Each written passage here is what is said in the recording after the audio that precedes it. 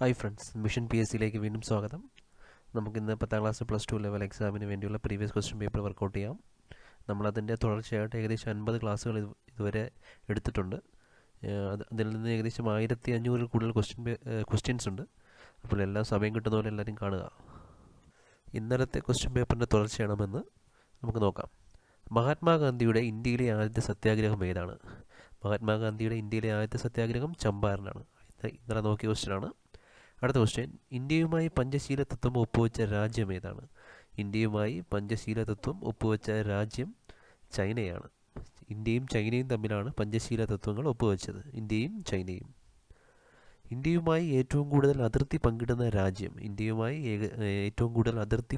രാജ്യം ബംഗ്ലാദേശാണ്.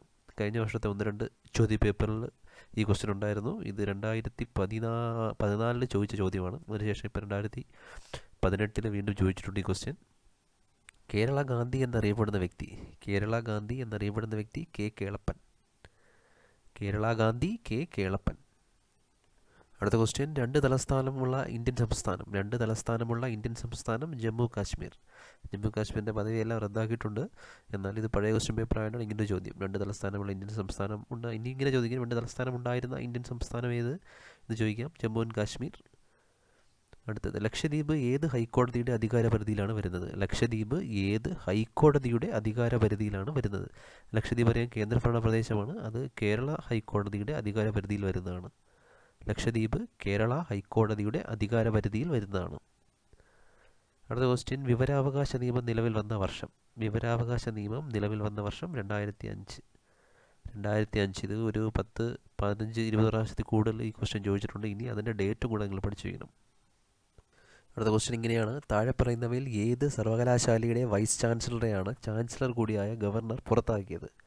താഴെ പറയുന്നവയിൽ ഏത് സർവകലാശാലയിലെ വൈസ് ചാൻസലറെയാണ് ചാൻസലർ കൂടിയായ ഗവർണർ പുറത്താക്കിയത് എന്നാണ് ചോദ്യം. ഇത് 2014 ചോദ്യമാണ്. ആ സമയത്ത് പുറത്താക്കിയത് MG സർവകലാശാലയുടെ വൈസ് ചാൻസലറെയാണ് ചാൻസലറായ ഗവർണർ പുറത്താക്കിയത്.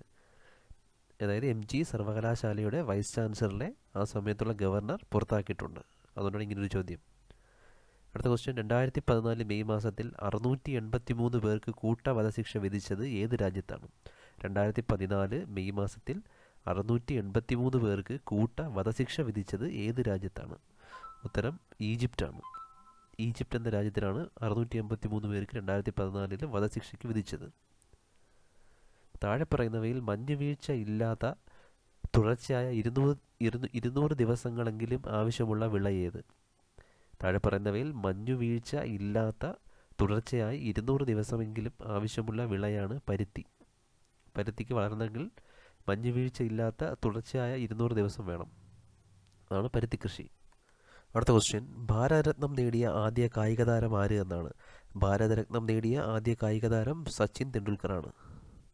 ഭാരതരത്നം നേടിയ ആദ്യ കായിക താരം സച്ചിൻ തെണ്ടുൽക്കറാണ്. ഭാരതരത്നം നേടിയ ആദ്യ കായിക താരം.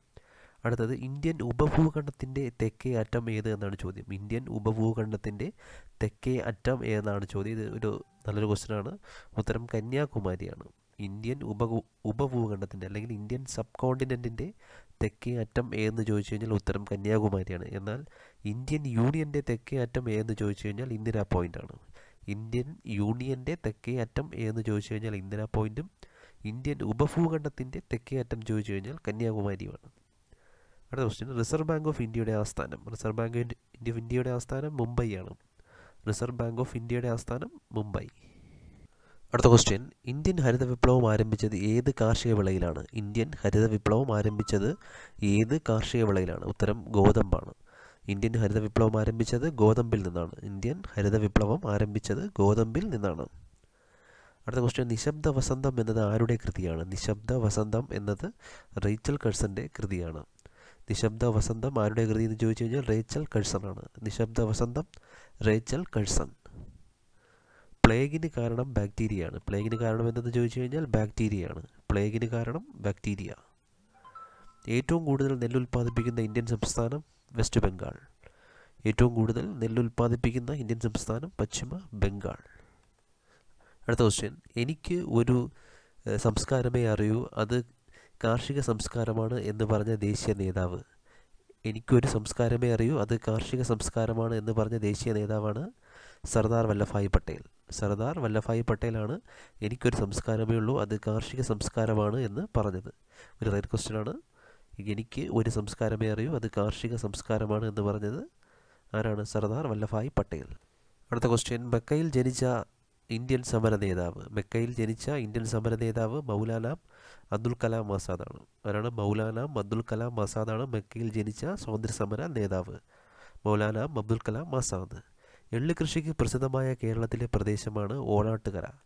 എള്ള് കൃഷിക്ക് പ്രസിദ്ധമായ കേരളത്തിലെ പ്രദേശമാണ് ഓണാട്ടുകര.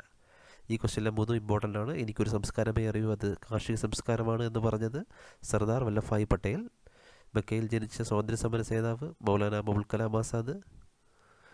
എള്ള് കൃഷിക്ക് പ്രസിദ്ധമായ കേരളത്തിലെ പ്രദേശം ഓണാട്ടുകര. ഏതാണ്? ഓണാട്ടുകര. അടുത്ത ക്വസ്റ്റ്യൻ, സ്വയംഭരണം പ്രഖ്യാപിച്ച് 2014 റഷ്യൻ ഫെഡറേഷൻ്റെ ഭാഗമായ രാജ്യം. സ്വയംഭരണം പ്രഖ്യാപിച്ച് 2014 റഷ്യൻ ഫെഡറേഷൻ്റെ ഭാഗമായ രാജ്യമാണ് ക്രിമിയ എന്ന് പറയുന്നത്. ക്രിമിയ 2014 സ്വയംഭരണം പ്രഖ്യാപിച്ച് റഷ്യൻ ഫെഡറേഷൻ്റെ ഭാഗമായ രാജ്യം ക്രിമിയ. ഗുജറാത്തിലെ ആദ്യത്തെ വനിതാ മുഖ്യമന്ത്രി. ഗുജറാത്തിലെ ആദ്യത്തെ വനിതാ മുഖ്യമന്ത്രിയാണ് ആനന്ദിബെൻ പട്ടേൽ.